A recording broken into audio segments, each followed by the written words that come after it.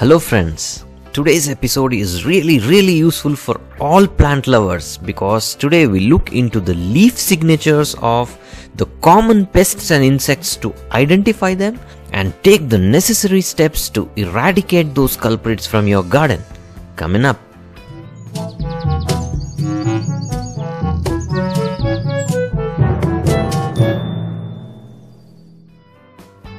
If you're interested in gardening, please take a moment to click the subscribe button and also the bell icon next to it to get notified whenever I add another useful episode.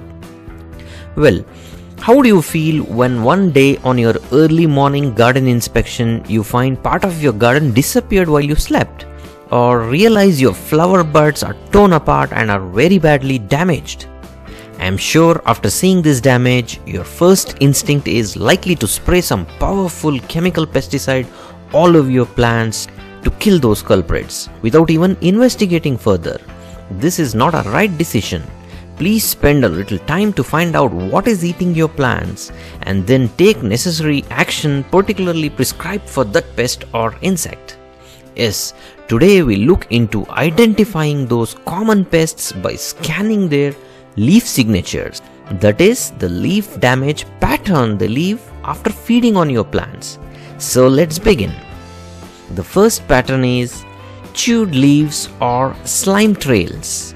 If you see irregular shaped holes in the leaf but not along the edges, and if you see slime trails or lines, then the most likely culprits are slugs and snails. So what's the remedy? There are a lot of remedies for slugs and snails, but beer trap is the most effective one considered by many. Pour some beer in a saucer and leave it overnight. This attracts and kills these creatures. Well, now moving on to the next similar signature, that is chewed leaves along the edges. Leaf cutting bees are the culprits. So what is the solution?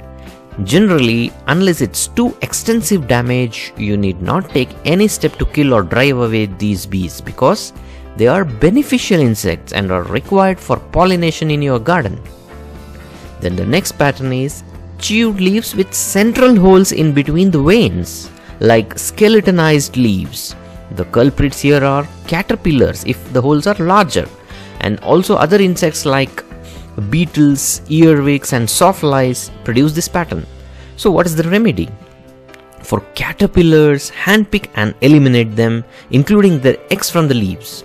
After doing this, apply a neem oil plus soap solution weekly twice. That is 10 ml neem oil plus 10 drops or 10 ml of liquid soap or shampoo and spray it thoroughly, including the underside of the leaves.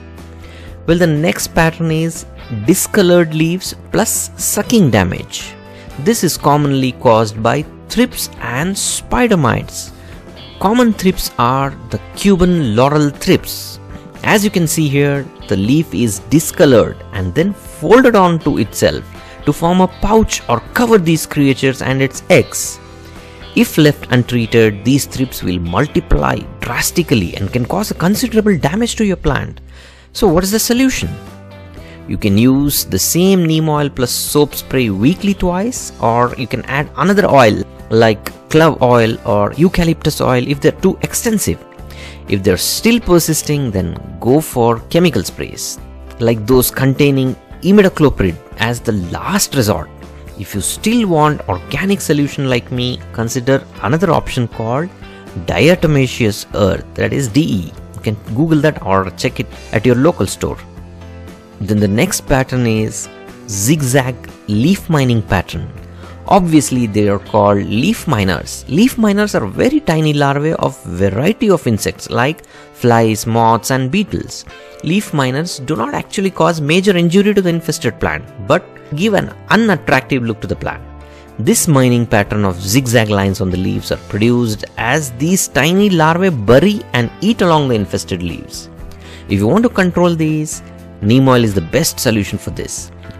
You can watch my detailed video on leaf miners and its remedies from an end screen link after this video. You can also find links to all my related videos on pest control from the description below. Well, now moving on to the next culprit, that is sucking damage and deformed leaves and leaf curls. Common sucking pests are aphids, whiteflies and mealybugs. The mealybugs are very common and are found sucking the new growth and tips of the plants. In fact, mealybugs as well as aphids have a symbiotic relationship with ants, which protect these pests from predators and also carry them to the plants. The ants in turn get the honeydew sugars excreted out of their anus as their gift. So what is the solution for this? I've been using this magic organic mix containing multiple ingredients along with neem oil to control these creatures, but these need a weekly spray with the solution depending on the severity. There are a lot of solutions to these pests, including alcohol based sprays, neem oil and many others. Please check a video on this topic from an end screen link or from the description link. Then the next pattern is leaf galls or leaf bumps. This is a strange and rare pattern which presents like a tumor-like boils on the leaf surface. This is considered to be due to irritation or stimulation of plant cells due to feeding or egg laying by insects like the aphids, wasps and mites. So there we have it folks. Please click a thumbs up if you like the video, and also please comment below with your feedback and also share this video with other gardening friends. Consider subscribing if you are new to the channel. Happy gardening!